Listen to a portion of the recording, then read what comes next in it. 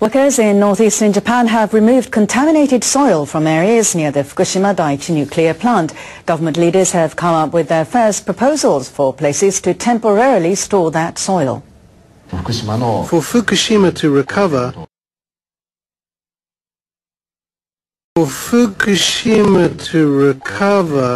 it's vital to decontaminate the land and dispose of waste. We must find solutions together with the people there. The Environment Minister asked the mayors of municipalities around the plant to study how and where to build temporary storage facilities. Some community leaders don't want storage sites near their homes.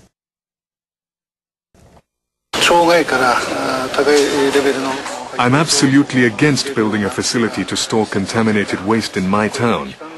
People who've had to leave the town want to come back. People who've had to leave the town want to come back. So this is the opposite of what we need. The Environment Minister named 12 places where the government wants to build temporary storage sites. Government officials plan to buy or rent the land.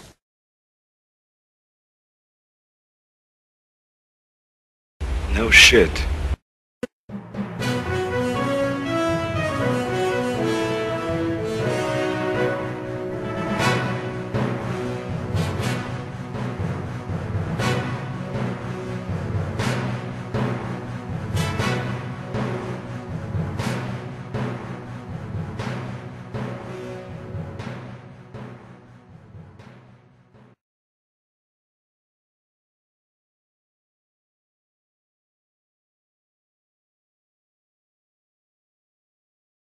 Scientists say the Arctic Ocean's ice cover has shrunk to the smallest for mid-August since records began.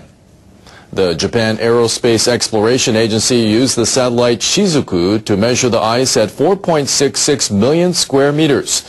Agency analysts say they expect the ice to contract more as the season progresses. They say it could shrink to the smallest level on record. The analysts suspect the contraction is caused by the ocean getting hotter. Scientists collected the data using the satellite's remote sensor. They measured microwave emissions from the Earth's surface and atmosphere.